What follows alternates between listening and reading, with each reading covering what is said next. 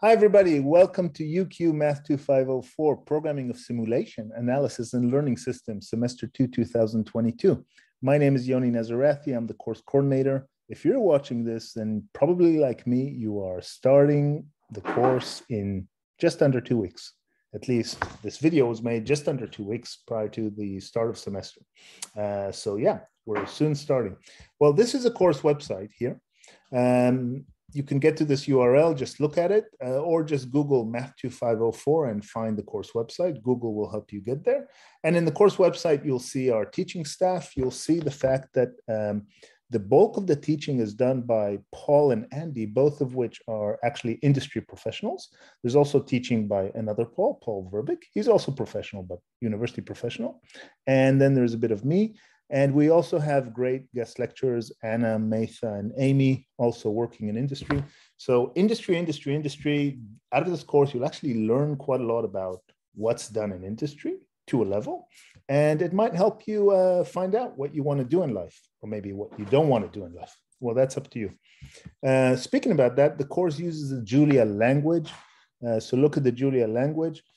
A good chance is that you have not used the Julia language before. Maybe you have, but most of you have not. But you probably used either R or MATLAB or Python or just a bit of each.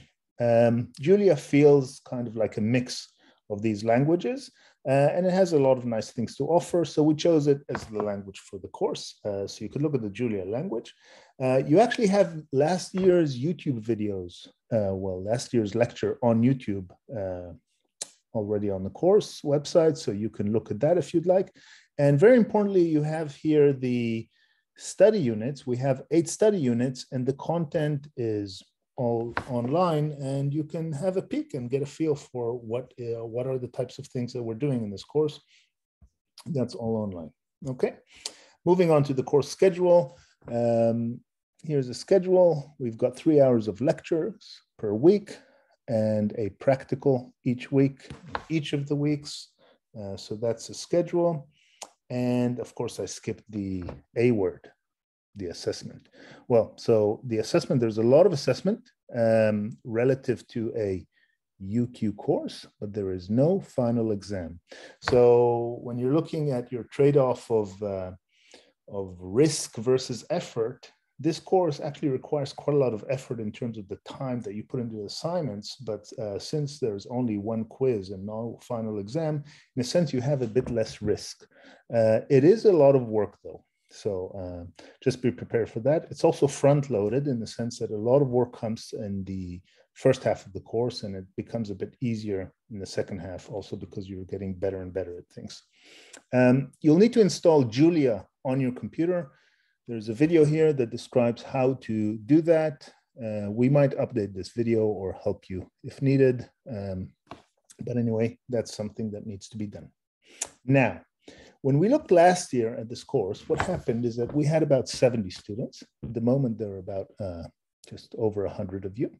Okay, so we started with 70, but about 10 or 15 had to drop out or decided to drop out. And I think that and that was, of course, in the first couple of weeks. I think that the reason for that was that the steep learning curve in terms of diving into programming was a bit too difficult for some. Now, for some it wasn't, and for some it was. And maybe you are one of those people that might be in this group that is at the risk of dropping out of the course because it's just going to be suddenly all this code and computer code and commands and installing this and doing this and a whole bunch of things. And if you are, that's fine. That's why we created the course. The course is here to help you make that leap, to become a programming literate mathematician. Okay, that is the idea. So if you feel a bit shaky about the next month or two of programming, what can you do at this point? Well, here are a few very basic tips. Now, this might not apply to everybody, but here are the tips. So tip number 1 might seem very silly, but just do what I'm doing. Look, I'm looking down. What do I have done? I have my keyboard. So I'm looking at my keyboard, And I'm looking at every character in my keyboard and I'm saying, when and for what did I use that character? I mean, the letters I've used, the numbers I've used some of the other symbols. What are they called? What's a slash and what's a backslash? And what are those shift keys and control keys and option keys or command if you're on Mac? And what's a tick and a back tick and an underscore? I don't know. Just look at it. That's it.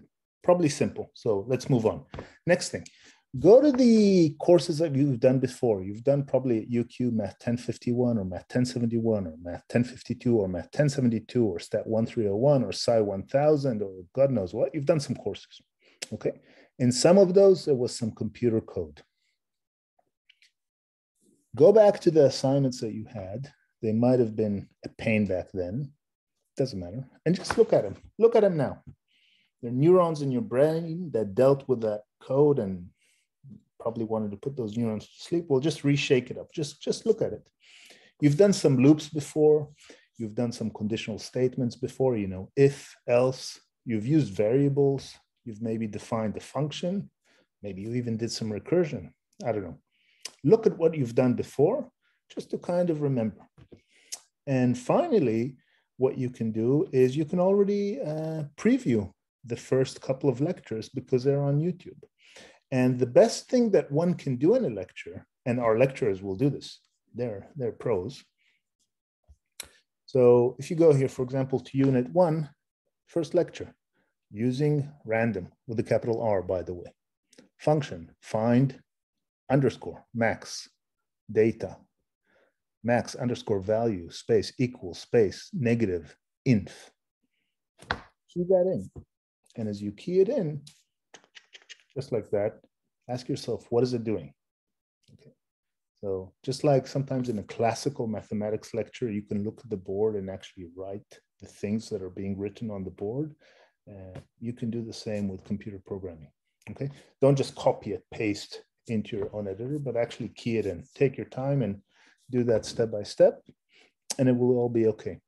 Well, anyway, very much looking to hear about you and see you in the course, and enjoy your July. Bye-bye.